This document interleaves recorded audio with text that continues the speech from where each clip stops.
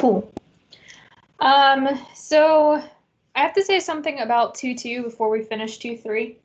And then hopefully we'll finish 2-3. I think what we have left isn't going to take all class, maybe. It also depends on how many questions you'll have.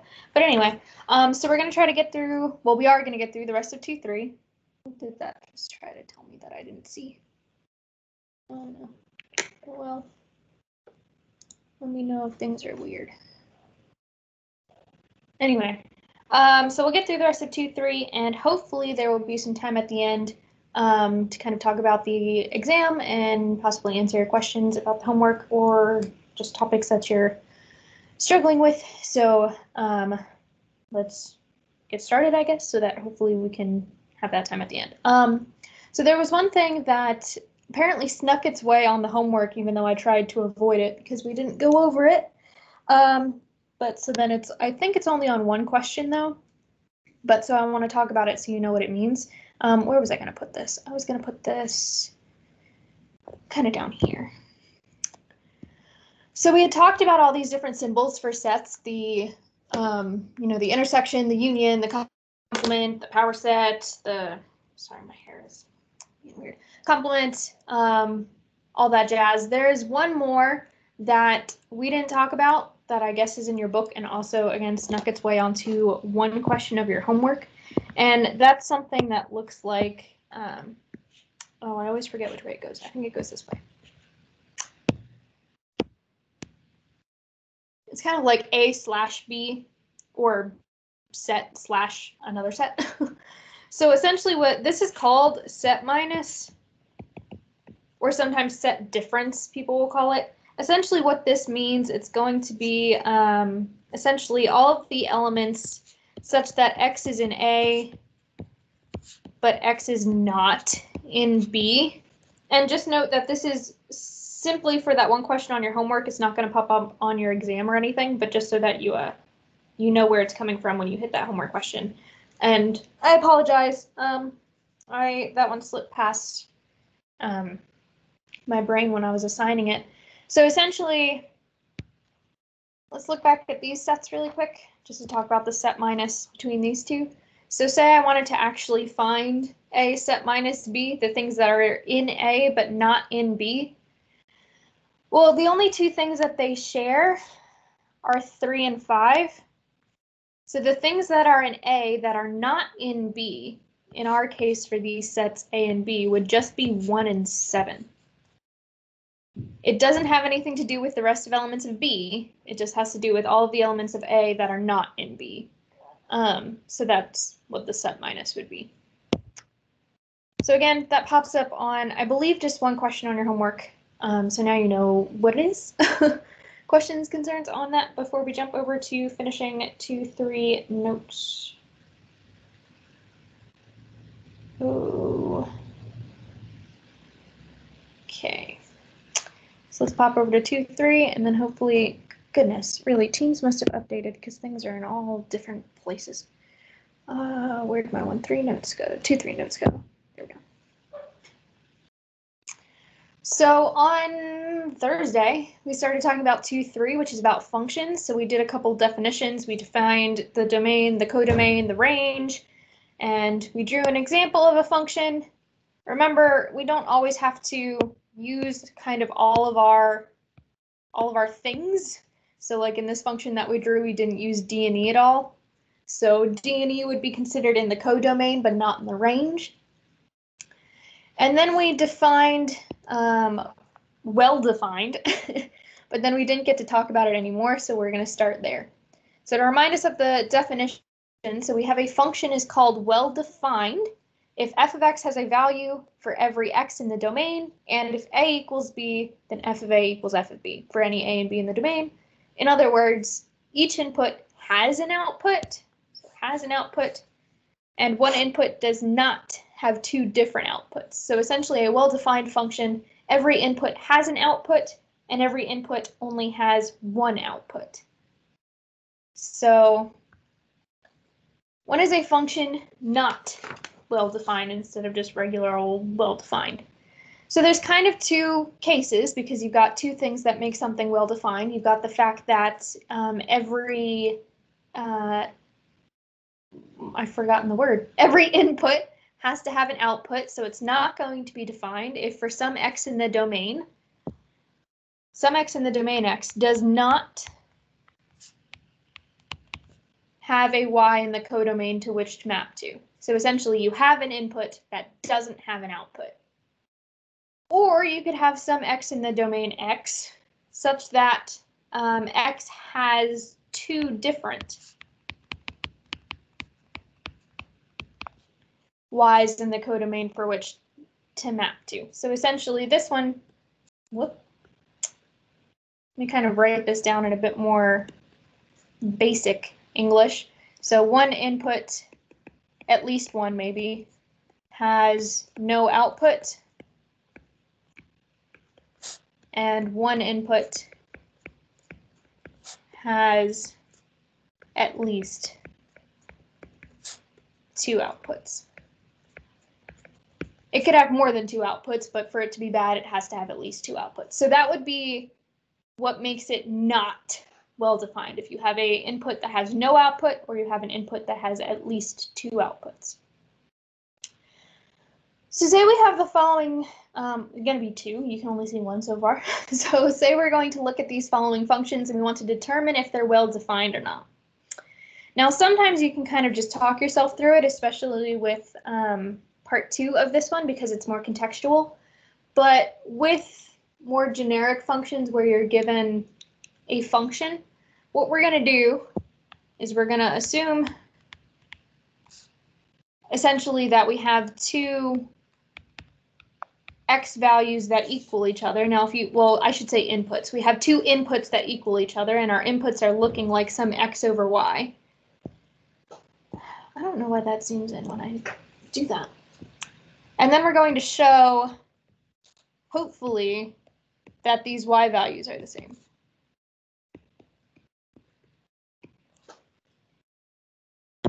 Because if you think about it, every input is going to have an output. No matter what I plug into that, this equation is going to spit me out an answer. There's no way for me to give you an x over a y, not get an answer out of it. So we've already kind of satisfied that first thing, that every input has to have an output, because no matter what I plug in there, I have a function that tells me what my output is. So since I have that function, I have that equation there, I'm pretty much set up for every input has an output. So now I want to show that no input has two outputs. So I want to show that if the inputs are the same, that their outputs must be the same as well. Hopefully that made sense. So essentially, the fact that we have an equation gets us that all the inputs have an output, so we aren't in the situation of number 1, so we don't have any input that doesn't have an output.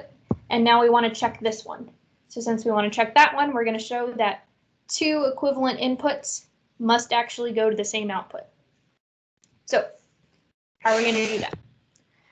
So if I wanted to be formal, I would say let A over B and C over D be rational numbers.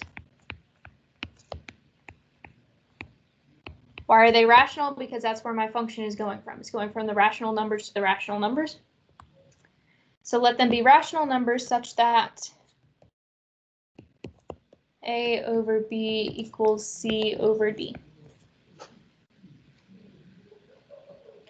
And now let's play around with the y values and see if we can actually show that they're equivalent. So let's start with, I should stop saying y values, the output value here. Sorry, I'm so used to saying x and y's in my calculus class. The output. Let's play around with the outputs and see if we can make sure that they're the same. So if we look at the output for the f of a over b piece, if we use our formula, that's going to turn into a plus 3b over b. So now let's try to just algebraically manipulate this a little bit and try to see, play around with it a little bit and see if we can use this idea that A over B equals C over D to be able to get us what we want. Well, one thing I could do here is, since I only have one thing in the denominator, I can essentially break this up so that that denominator goes to each piece in the numerator separately. And I gotta remember that. So I have this up on 3 screens today instead of 2, and that screen lags way more than this one. So I always go off of that one because people might have it lagging as much as this one. Okay, that one's good now. So I can split it up in kind of 2 pieces. And now if I just think a little bit, I have 3b over b, which essentially means that those b's are going to cancel each other out. So I'll have a over b plus 3. So now I'm trying to get to something that's in terms of c and d. But what I've got so far is now I've got this a over b, and I know that that's going to be equivalent to c over d. So I can essentially replace that. So if I kind of use my relationship between the two and say, okay, well, a over b is equal to c over d, so I can go ahead and replace that in there.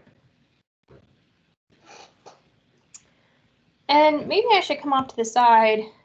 Maybe I should have done this first, but, you know.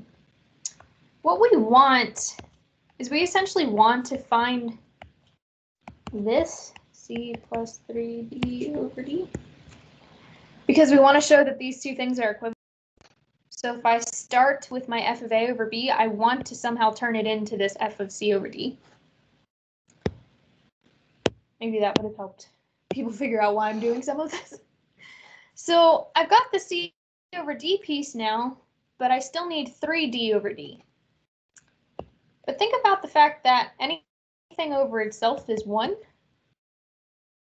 So since anything over itself is 1, I could rewrite that at, whoops, not equals, plus, as 3d over d. Like I essentially multiplied the 3 by d over d, and then just pushed the 3 to the numerator. These are equivalent because d over d is just 1. And then I can essentially, since they have a common denominator, I can shove them together. This is exactly f of c over d. So what I've now shown is I've shown that the output for a of b equals the output of c and d. So I've shown that this is well defined. So let me just sum that up in a sentence. So when a over b equals c over d, then f of a over b equals f of c over d. So f is well defined.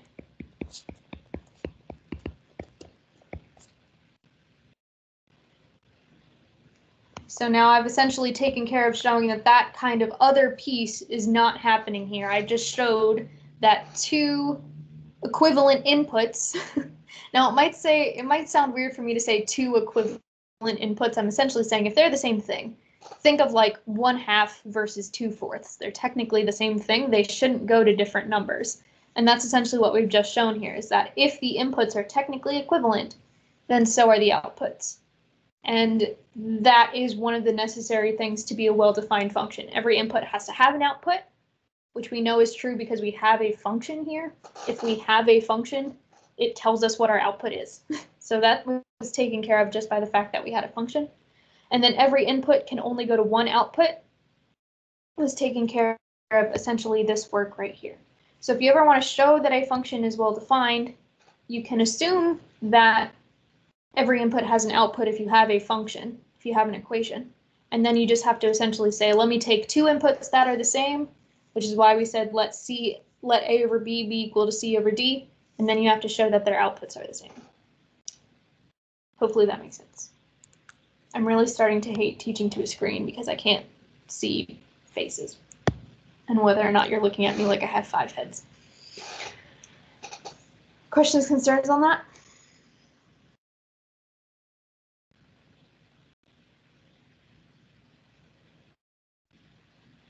Okay. What about this more contextual one? So I'll try to leave maybe that much in there. So now let's look at a function u. Nope, that's not the function. I'm sorry, f is the function. So let u be the set of all students at USC, and let L be the set of all languages, so English, Spanish, Japanese, etc., that are taught at USC, and suppose we have this function between the students to the languages, such that if we say f of u, that's going to be the language that that student u studies. So if I say, if I was a student at USC and I was studying German, then f of Aaron would equal German.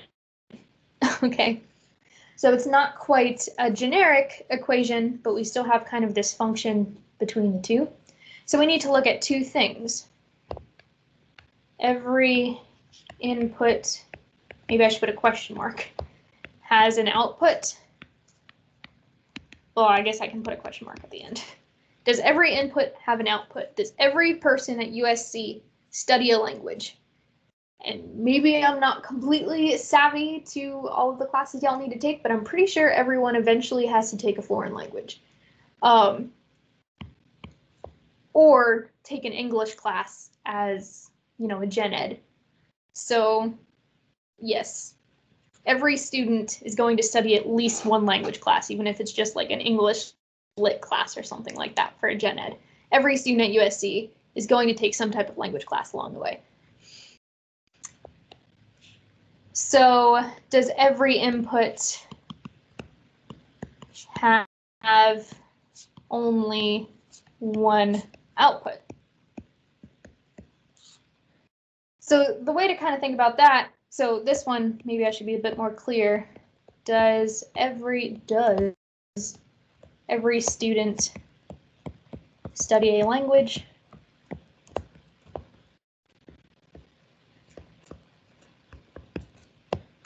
And then this one, in a bit more, you know, contextual terms to this, does every input have only one output? Does every student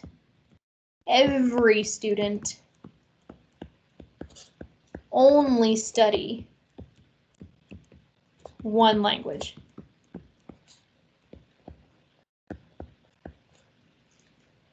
Well, that's probably going to be no. I'm pretty sure I can go out to USC students and find someone who has studied, well, not only, even if you have like someone who majors in Spanish, they've probably had to take an English gen ed, but there's also probably someone who's, you know, majoring in Spanish and minoring in French for whatever reason, whatever floats their boat. So there's most likely at least, well, no, I can pretty much guarantee that there's at least one student out there who studies more than one language. So essentially, since there is at least, let me kind of block this off a little bit. There's at least one student that studies two languages.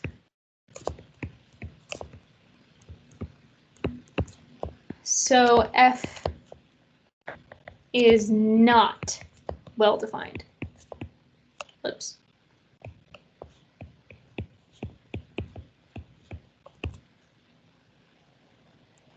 So once again, for well defined, every input has to have an output, and every input only has one output. So if either of those two break, then it's not well defined. It is much more often that essentially the second piece is going to break. It's not very often that you'll see something where an input doesn't have an output. I'm not saying it's impossible, but it's more likely that you'll be looking for kind of that second piece of, does every input only have one output, as opposed to the first piece. Not saying that that's never going to happen, but it happens a lot less. Questions, concerns about well-defined?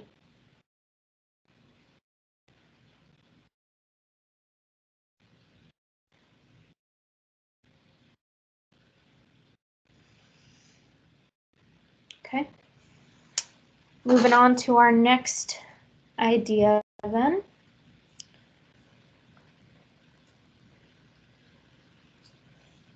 Well, this next definition is just kind of put in there so we know what it is. And I kind of wish I didn't write that far down. Anyway, so the identity function.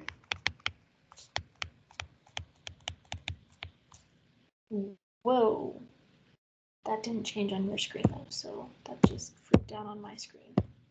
Where's the thing I want? There it is. So the identity function, which in this class is going to be written like this, kind of a 1 with a little subscript x. That's going to be on the set x to itself. It's always the same on to itself. And this is essentially going to be, if you take this function, so think of this as just f. Okay, that's just the function name. If you plug in x to this function, you're just going to get out itself. It's essentially just something where you plug in something and you get exactly what you plugged in. So if you see the words identity function, that's what it's talking about. It's a function that spits out exactly what was put in. But our next kind of idea is this notion of one-to-one and onto functions. So we say that a function, f, say we're going from x, some set x to some set y, is called injective or one-to-one. This one is more often used.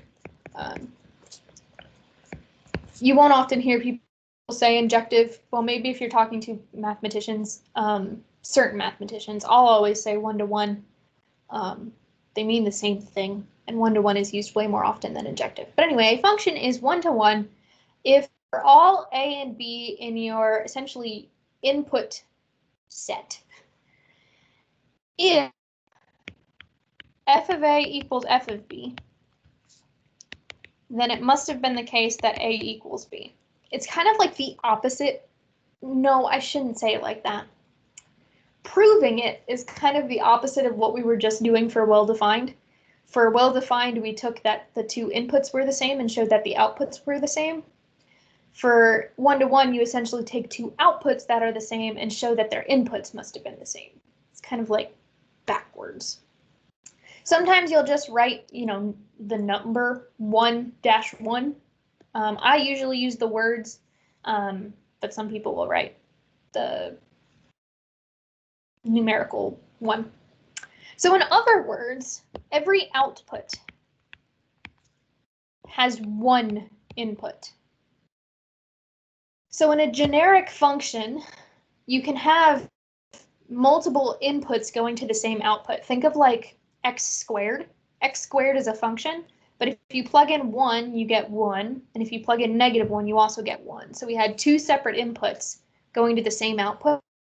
That's fine for a function, but if we want it to be one-to-one, every output can only have one input associated with it.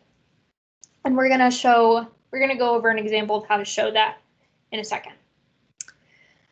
So we also say that a function is surjective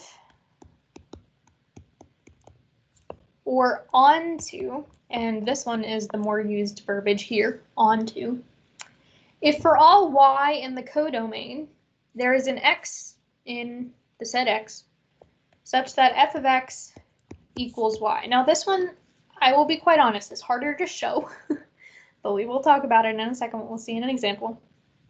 So in other words, every element in the codomain has an input, I should say, that maps to it.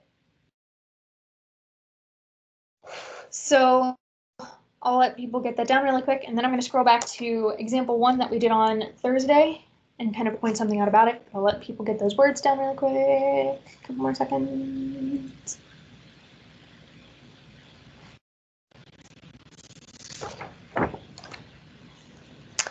So if we kind of go back to that, this example that we talked about on Thursday, there was this D&E that were not used. So since there are elements in the codomain that don't have things mapping to it, this is not onto, because there's things in the codomain, the D and the E, that did essentially not get into the range. So another way you can think of onto, and I'll write this on the other screen in a second. So another way you can think of onto is, does the codomain equal the range? And if they don't, then it's not onto. So these two sets are not the same. So this is not an onto function because there are some elements in the codomain that aren't in the range. So let me write that down on the other screen and not have it up here.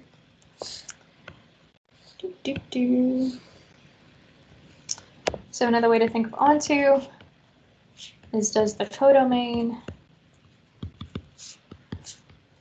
equal the range? Okay. So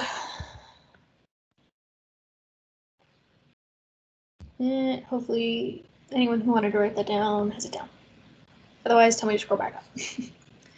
So say we want to determine if the following functions on the real numbers, so we're going to take the inputs of these to be real numbers, are 1 to 1.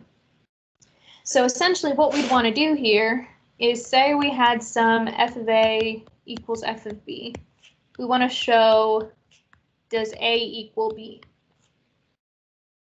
Now this one, I kind of already mentioned this one, so I probably should have picked a different example. This one's not going to be 1 to 1.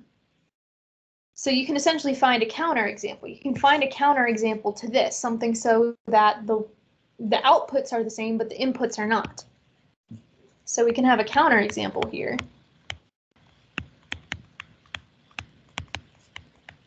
Where say f of negative, let's go negative 2 even. Negative 2 equals f of 2 because these equal 4.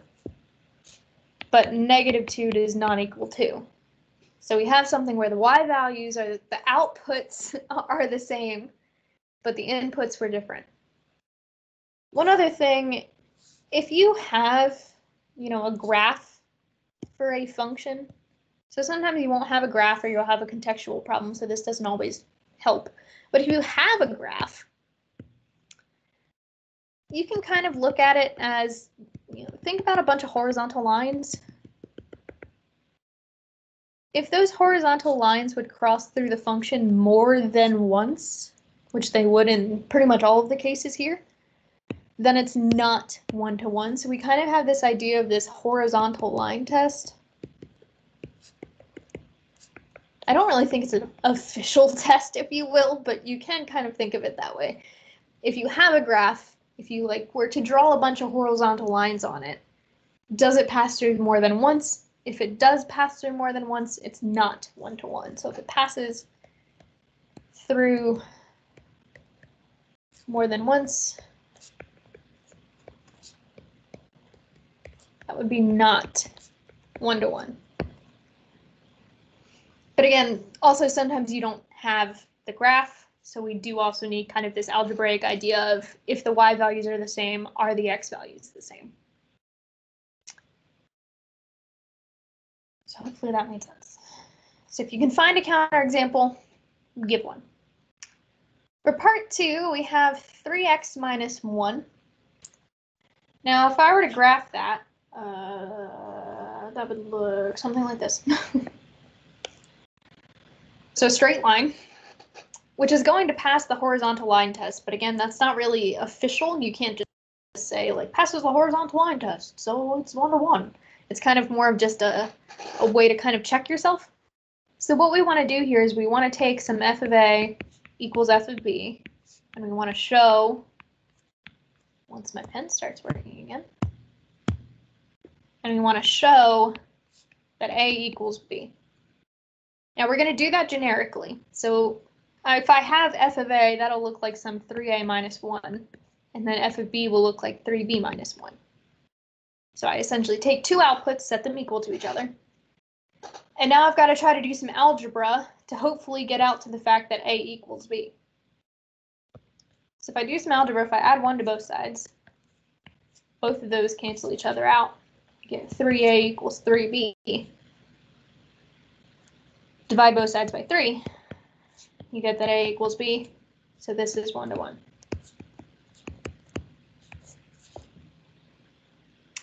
Let me make a side note. In a second, I'll let y'all catch up. Other thing about teaching to a screen is I forget to let you guys write stuff down.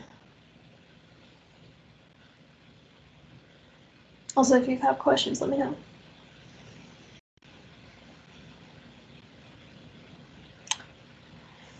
All right, so a side note, kind of an algebra reminder. Say you had a squared equals b squared. This is not going to give you a equals b. Excuse me, my throat just got really dry.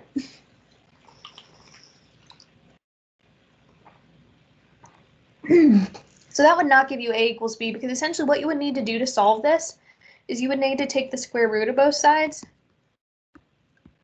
But that ends up getting you essentially a plus minus. So remember, whenever you square root something, so extra side note, say we had like a squared equals, I'll answer that in just a second. A squared equals 4. Technically solving this would get you plus or minus 2. So that's one thing that comes up a lot with one-to-one questions is if you're ever taking a square root, make sure you have a plus minus, because that most likely means that it's not one-to-one, which is essentially what's happening here. Is that just because a squared equals b squared does not mean that a equaled b. So be careful there with one-to-one if you're trying to solve it algebraically and you have like a square root or something like that. Question: are questions on exams going to be similar to the questions on the homework, or are they going to be similar to the examples in the notes? Between those two options, I would say examples in the notes, but also that's a good thing. If y'all didn't see this yet, what do I want to click on? I guess just this. If y'all didn't see this yet, and I meant to mention it already. Well, I guess I was going to mention it after we finish the notes, but anyway, I'll mention it now. There's a new folder. So there's a review here. The first thing just essentially lists the topics that are fair game, and then lists the quite obnoxious amount of kind of things that we defined. So that just kind of tells you all the things that are fair game, but then kind of probably more importantly, there's some problems. Now, I'll be honest, this got a little bit away from me when I was making it, because as you see, it's 11 pages, which I didn't mean to make that long, but there's just so much material that we covered. So, of course, this is purely optional. You do not have to do this. It's not required. But I would suggest going through it, because I would say the exam, which I haven't finished writing, but I have started writing, will reflect questions that look more like this than the homework. So they'll be more like the questions that show up here than that. So I know it's a bit long. I'm really sorry about that. I'm going to get the answers up as soon as I can, which is just what you asked, Clark. So I haven't written the answers yet. I'm getting real behind on things. It's going to be up as soon as I can. Hopefully that means tonight. It might mean tomorrow morning, but I'm trying my very hardest to get those answers up to you guys tonight, so you can check your answers. So it is kind of long, but maybe just focus on the things that you're struggling with, and that's going to be much better practice for the exam than your homework. Okay. So I'll talk about the exam a bit more probably once we finish these notes, because we're getting towards the end, so we're actually somewhat almost there. But anyway, so that's how you would check if functions are one-to-one. If you have a counterexample, give it. Otherwise, what you're going to want to do is, and even if you can't necessarily find counterexample right off the bat, if you think that it might be one-to-one, but you're not entirely sure, take two generic outputs, set them equal to each other, try to do some algebra to reduce it down to a equals b. If you can't get there, then it's not one-to-one, and if you can get there, then it is one-to-one. So, which is essentially what I just say right here. So note, to show a function is one-to-one, we need to show that every output has only one input. This usually means we assume two outputs are the same, and then show the inputs must be the same as well.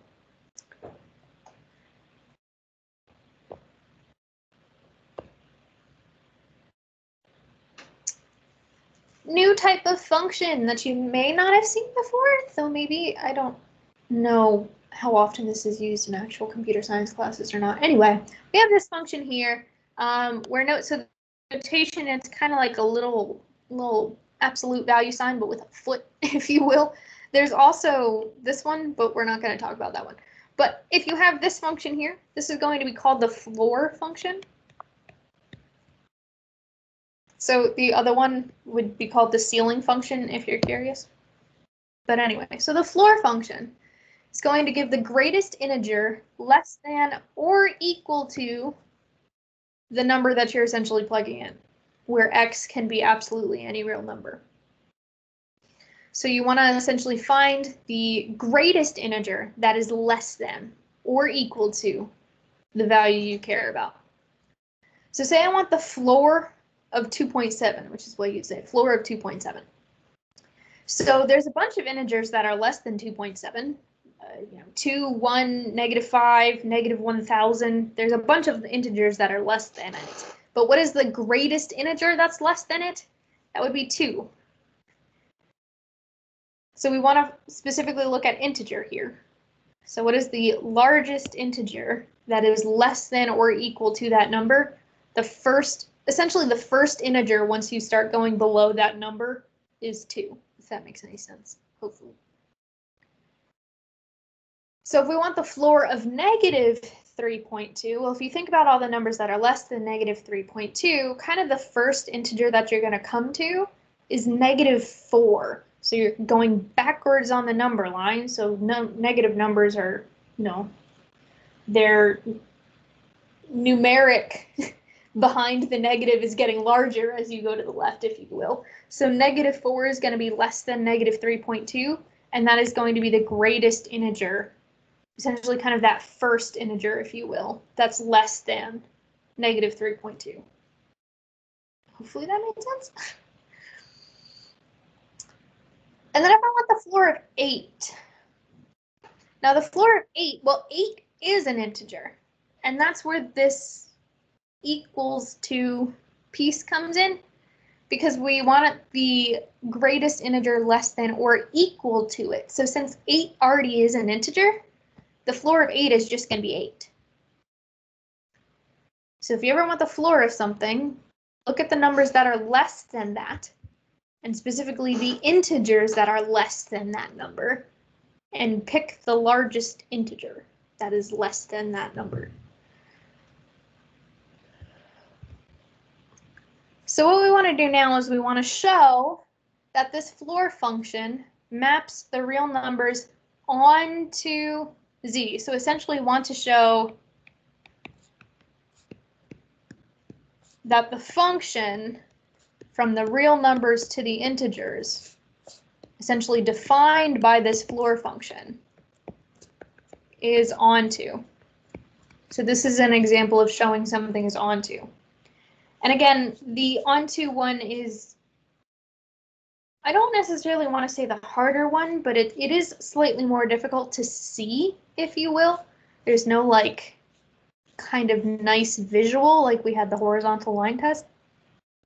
So here what we want to do is we want to show, so remind us what we want to do here. So we want to show, essentially we need to show that everything in the codomain gets mapped to. So we want to show that every integer has essentially something that will map to it. So we want to show that every integer, so let's say integer n, has a real number x that maps to it. Maybe let me try to say it one more way. I want to find a real number such that, the floor of that real number is going to give you n for any integer. I probably phrased that very poorly. My for any is probably in the wrong spot. That for any should probably be in the front. For any integer, find a real number. Yep, no, I'm going to rewrite that really quick. For any integer, there is a real number such that the floor of that real number equals that integer. Okay, there we go. That phrasing is better. So we want to show that every integer has a real number such that the floor of that real number is going to be the integer. Now the thing with onto is that you don't need to worry about how many things are mapping to that. So there's actually going to be, in terms of the floor function, there's going to be a lot of things that will map to a specific integer. You know, if we start thinking about, you know, this first example here that gave us 2, if I found the floor of 2.1, it would also be 2. If I found the floor of 2.5, it would also be 2. If I found the floor of 2.9, it would be 2. So there's a bunch of real numbers that map to a certain integer. We just want to show that there's at least one. So you don't care about how many things are mapping to that. You just want to show that there's at least one thing that maps to that output. So what we want to do is we want to let n be an integer. We essentially want to start with an output. How did this zoom in a little bit? So let me try to, since this one's, I think, the harder one to see, I'm going to try to keep notes along the way. So start with an output.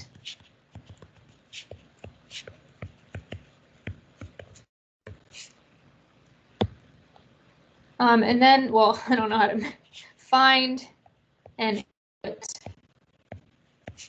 such that, if you'll let me abbreviate, the floor of that number equals n. So we're going to start with this input, start with this output, and we're going to now go and find an input such that the floor of that input is this n. Well, if you think about it, the integers are a subset of the real numbers. Every integer is a real number. So that output, whatever that output number, I should say, is also going to be a real number.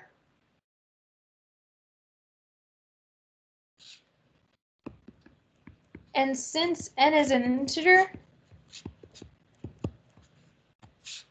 the floor of itself is going to be n.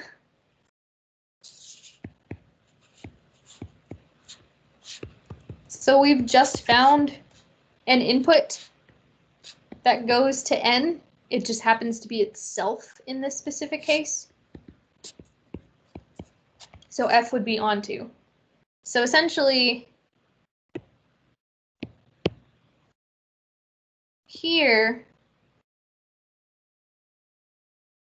is where we found the output. Sorry, I keep mixing those up, where we found the input. So we started with our output. Oh, my camera's frozen. We started with our output, and I essentially went into the real numbers and found a real number such that the floor of that real number gave me that integer. It just happens to be the case that since the floor of an integer is itself, I can say, okay, well then a real number that, you know, the floor function gives me an integer is actually an integer. Hopefully that made sense. So you want to show something's onto. Let's scroll down just a tiny bit.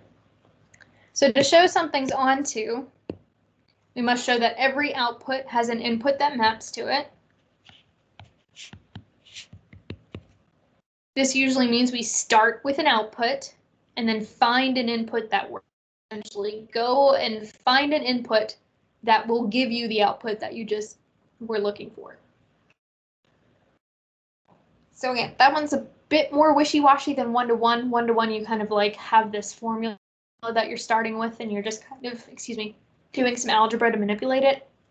And this one, you kind of just have to say, I'm going to start with an output and now I have to go on an adventure and I have to find my input that works.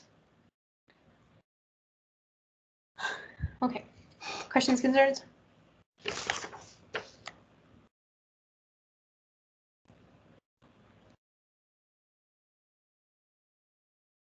Okay. So last page, so we'll probably have maybe not as much time as I thought, but we should have a, excuse you, goodness gracious, stop doing that. We should have a little bit of time at the end. We'll probably, this won't take too long, I hope. So we say a function is bijective or a one-to-one correspondence.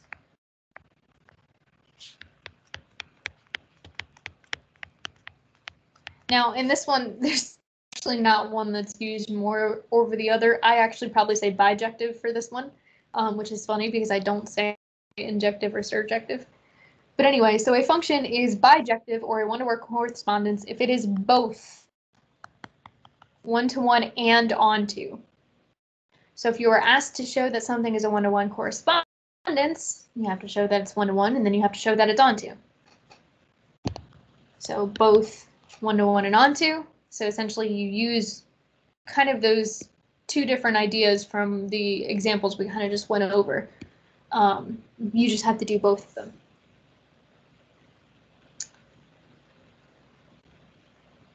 Okay, so we're not going to do example of that because again, it's just the exact same processes as examples 3 and 5. You just have to do them both separately. So next idea is something called function composition. So the composition of f and g is defined to be, I don't know, I usually read that as fog, but that's not the official way to read it. So f composed with g is how you'd actually read it. You might be more used to this notation. This is what I use almost 100% of the time, but since your book and your homework uses this notation, I'll use that notation in this class. But just know that if I accidentally write the other notation, it means the same thing. So essentially what this is saying here is we're going to plug in the entire function g of x. F of g of x, yeah, that's usually also that's how I would read this notation. I never know how to read this notation in English.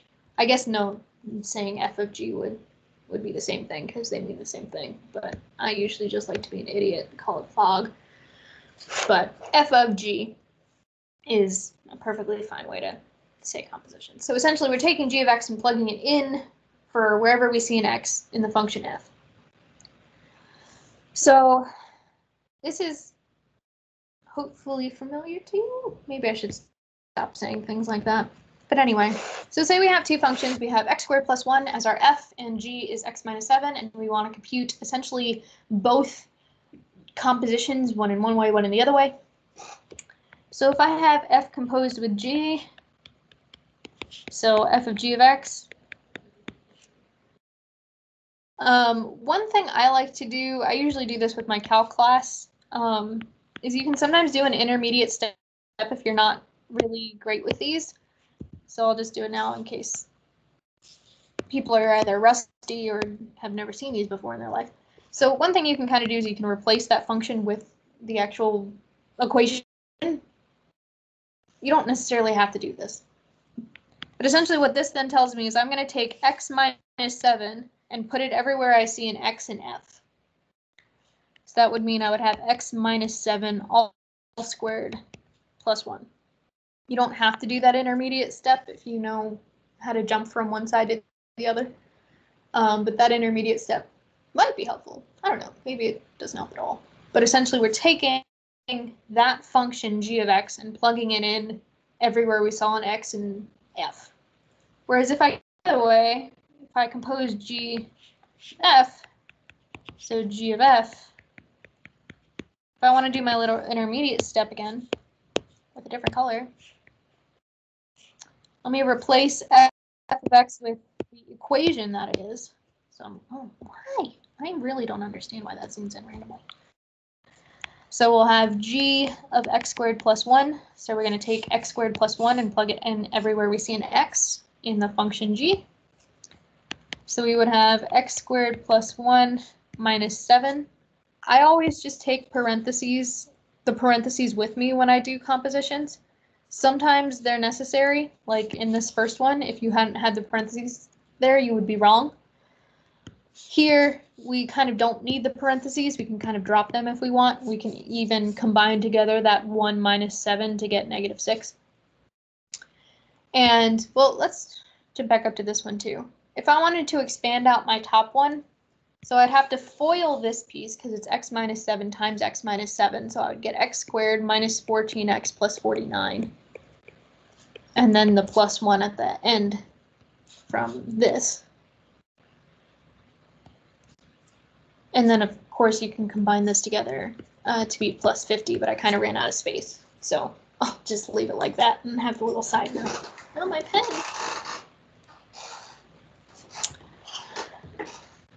So are these the same function? No, they're not. No, these are not the same function. So if you didn't already know, the kind of opposite compositions, if you will, are not the same function. They're usually 99% of the time 100% different. There are very rare cases where they could be the same thing. Not that I can think of one off the top of my head, but I'm sure there exists at least one. But anyway, so that's compositions. You're essentially plugging in the entire inside function into the outside function, if you will, where the inside function for the first one was g of x, and the inside function for the second one was f of x. So you essentially work inside out. Questions, concerns on compositions?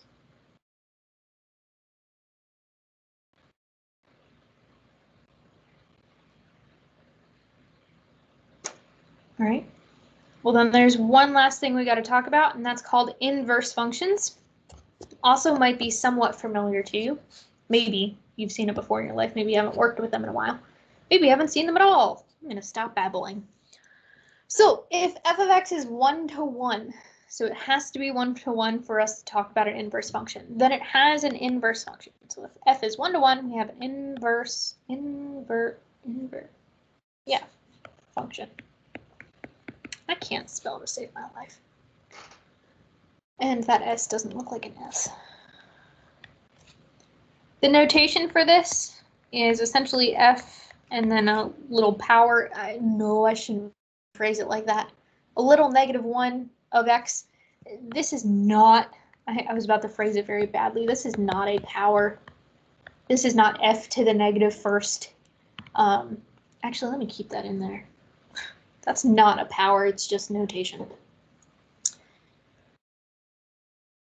So essentially what this means is that for any y in the range of f, so any output of the original function,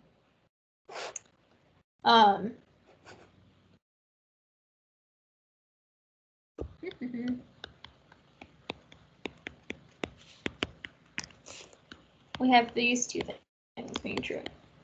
Oops. Essentially, if you compose the inverse with itself and you plug in a value to that composition, you're just going to get out what you started with.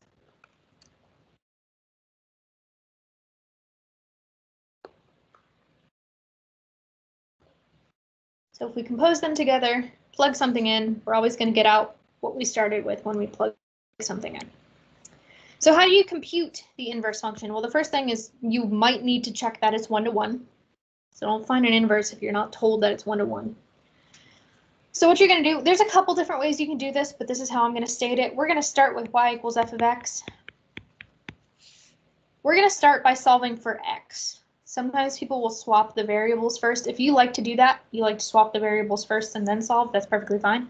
But we're going to solve for x and then we're going to swap our variables. So we're going to switch x and y to essentially write the formula for the inverse.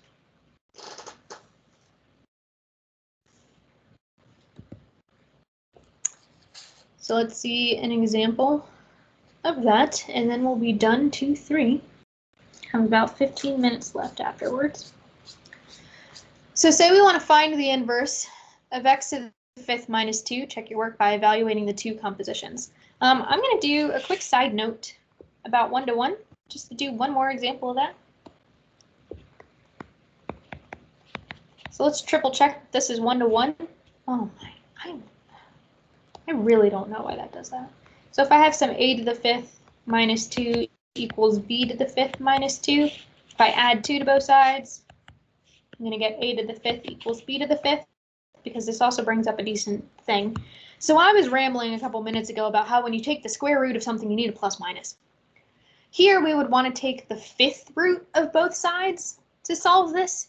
If you're taking an odd root, you don't need a plus minus. So if we take the 5th root of both sides, we don't need a plus minus because it's an odd root. So even root, you need a plus minus, but with odd roots, no plus minus.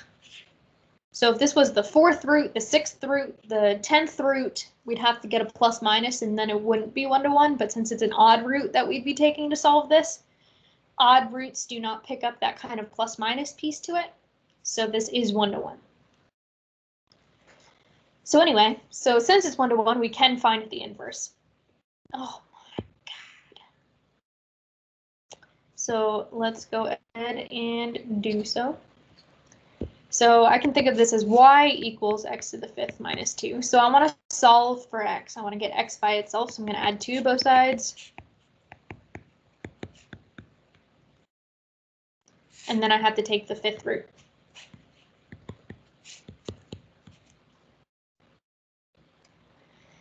Now that I've solved for x, we're going to essentially switch our variables. So all of our y's will become x's and all of our x's will become y's. And then just change it to inverse function notation. Hello. Ugh.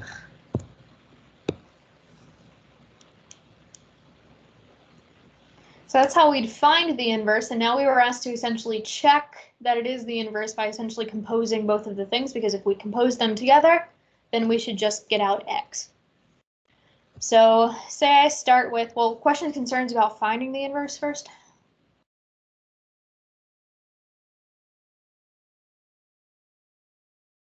Cool. So say I want to, I don't know, it doesn't matter which one I do first. Let me compose them this way first. So this would be in the other notation, this. So essentially, I'm going to take my x to the 5th minus 2 and plug it into my inverse function. So we have the 5th root of x to the 5th minus 2 plus 2. Those parentheses aren't really necessary, if you will, so I can drop them, and then I can do the minus 2 plus 2 are going to cancel each other out. I'm just going to get x to the 5th. X to the 5th to the 5th root. It's just x, specifically because it's an odd root. Because again, if it was an even root, we'd need a plus. And then, you know what? I'm just going to go with it then. It's going to be this zoomed in. And then if we do the other way, so just other notation, just in case. So we're essentially taking the inverse function and plugging it into the original. So we'd have the 5th root of x plus 2 to the 5th minus 2. That little 5 for the root doesn't look like a 5. The 5th root and the 5th power essentially cancel each other out, so we just end up with x plus 2 minus 2, which just results in x. So since these both resulted in x, we know that they were inverses. So now I'm zooming back out so that entire picture, the entire question gets in there. Zoom back up. Come on, you can do it. I trust and believe. And now I wrote little things that I don't need to write. Blink. And there we go.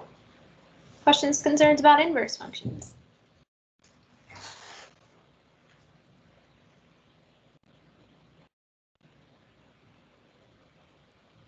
Savvy?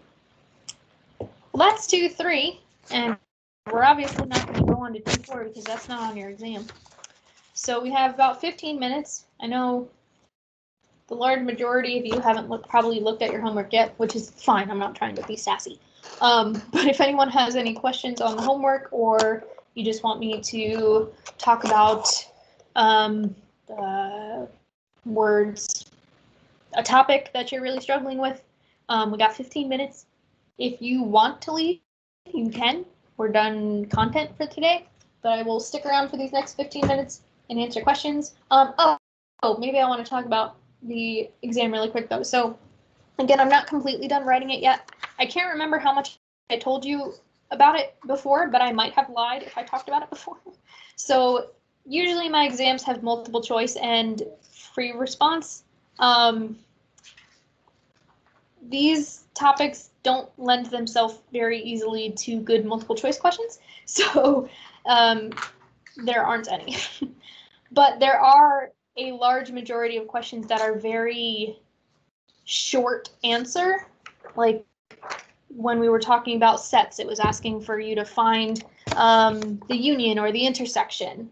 Those are very, hopefully, quick questions. So most of these are kind of short answer. There's also some kind of like true or false kind of ideas. Is this, or maybe not true or false, but like, is this a statement or is it not a statement?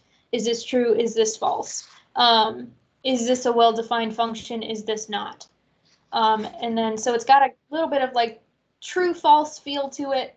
Then it's got a bunch of kind of short answer, and then it does have some long answers. So there's, truth tables. I do ask you to prove a couple things, contraposition, that kind of idea. Again, look over that review thing that I posted. That will be incredibly helpful in pointing you in the right direction. What sections are on the exam? If you look at that topic thing I posted on Blackboard, so under the exam, there's the topics. So all of these sections are completely fair game. And I kind of try to write down the things from the section that you want to know how to do. So from section 2.2, you want to know how to find the union, intersection, complement, power set, Cartesian power product, that kind of idea.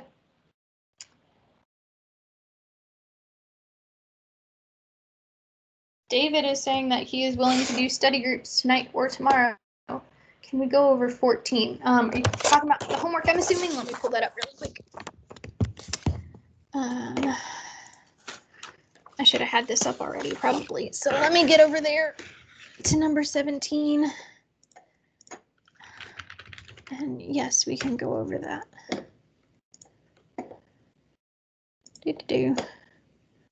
Oh, I haven't been able to grade your quizzes yet. I will post the answers to the quizzes so you can at least see the answers to it, and I hope to have them done soon as well.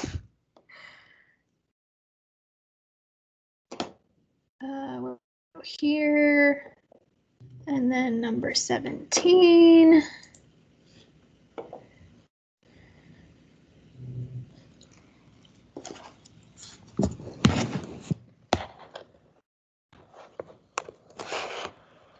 Let me pull up OneNote,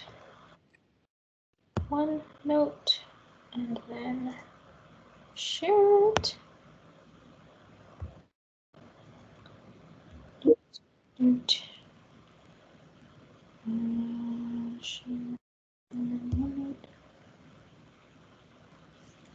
Yeah, so y'all figure out, get together. 17, so.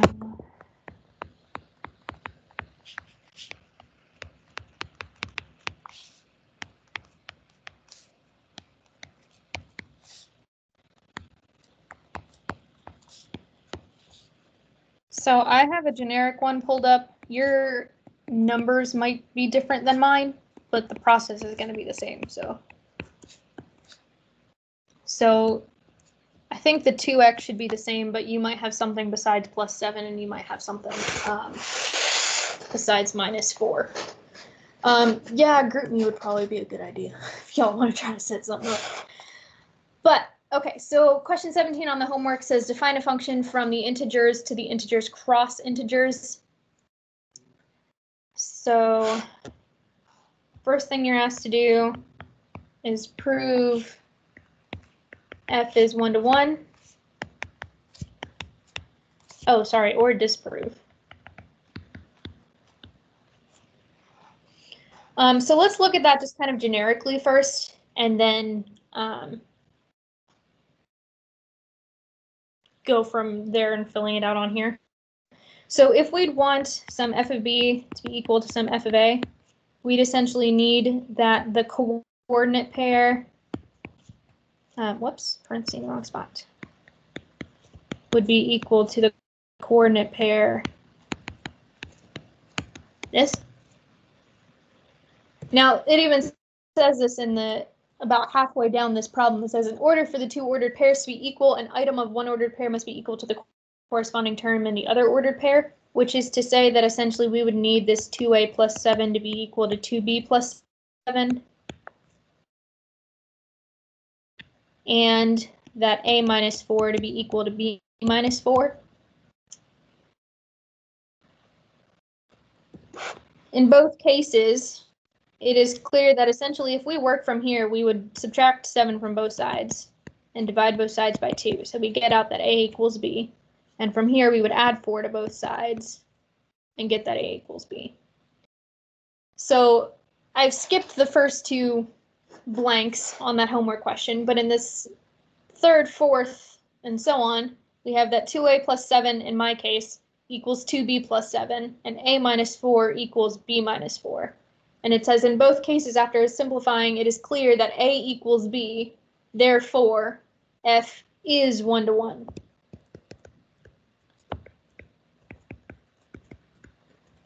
And then if we go back up to kind of those first blanks that I skipped, we would select that the function is 1 to 1. And for that kind of second blank, this is what you would be looking to write in. That's essentially setting up the f of a equals f of b, which I wrote this in the wrong. A, b. So kind of what I have circled, box, if you will, is what you would need in those boxes. Does that make sense? Reed, last name Reed, person who was asking that. Does that make sense? The 1 to 1 thing? Cool. Yes, that makes. All right, then we got to do part B. So part B is proving or disproving, yeah, that it's onto. So onto question mark. So essentially for onto, we would want to essentially start. What do they do? What do they use?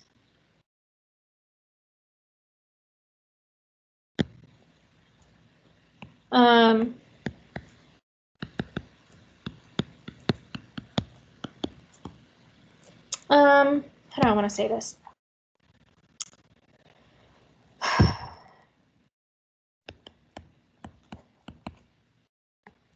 So we're going to start with an output. An output's going to come from z cross z, so we'd have some, you know, x, y, where x and y are both integers. And we want to know, does this come from some 2a plus 7a minus 4? And I put parentheses where I shouldn't have. So essentially, for whatever I plug in here, can I get out absolutely any coordinate point that I ask for? So is there absolutely any coordinate point that would work here? So let's start looking at what they kind of set up for our answer here. So it says the function blank onto, because there is no x. So they say no x in the integers, such that, now your numbers might be different again. F of x equals 2x plus 7, x minus 4. For mine, they're giving me -2 and -2. So they're essentially saying that there's no x value that will get me -2 common -2 there. And then they say, so in this case, that box should be is not, because they're essentially giving us, they're setting up this counter example. Suppose to the contrary that there is such an x. So contrary, there is, kind of abbreviating just to keep track of what they have kind of in that laid out answer. So suppose to the contrary, in that case, you would have that some 2x plus 7 equals -2. And that I'm getting from, you know, I'd have to have this thing matching up with this point. So that's where I'm pulling this from. solve for x and find that x must be, so if we solve for x here, if we subtract 7, we get -9, and then we divide by 2. So we'd get that x equals -9/2, which will be in that one box. So let me try to box the things that go in boxes. That goes in a box. The -9/2 goes in a box. This cannot be because that's not an integer. And we were only working with plugging in integers here. Therefore, f is not onto. So essentially, they kind of set up this counterexample of they found an integer, phrasing, they found a coordinate point that cannot come from an integer. So 2x plus 7 being equal to -2 cannot happen when x has to be an integer. But to be onto, we would have to essentially have every integer coordinate point being possible. Does that make any sense?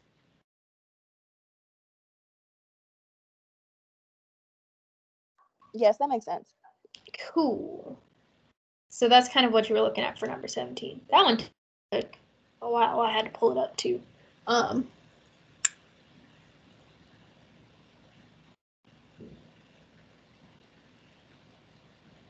All right, so Gabrielle made a group me. If anyone wants to join that group me for this class. If anyone has any more homework questions they want me to go over, I can. We've only got 3 minutes, but I can stick around for a tiny bit for my next class. This is right. What we just went over is this direct proofs, right? Like this problem I just did. Yeah, is that part of the like direct proof strategy? Like, is that 1.5, I believe? So while this wasn't 1.5 homework, it does kind of follow a proof structure. So yes.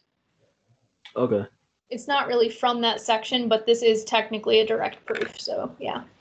Okay. When will you have this uploaded? What uploaded? Today's notes. Today's notes. After I have a class directly after this that ends at 4. Actually, you know what? No, I'll just do it right now. I'll do it literally right now. So that y'all don't have to wait until that class is over.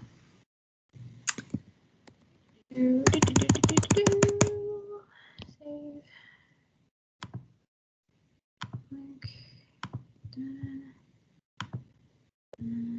Content notes. And again, I'm really hoping to have those review answers up tonight.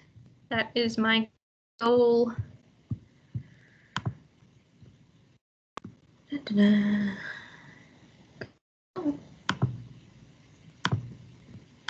Wink, wink. Notes are up. Oh, let me also put up the 2 notes again because I kind of added on that piece that pops into the homework.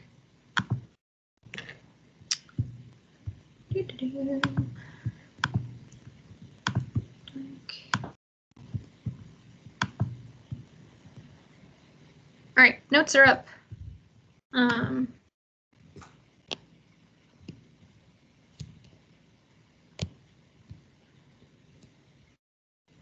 I can put this problem up too if you want. Sure, why not? I'll do that. I'll put this problem that I just solved, question 17 from the homework. I'll put that up under our notes as well. In case anyone wants to look back at it. Come on. Right, gosh darn you.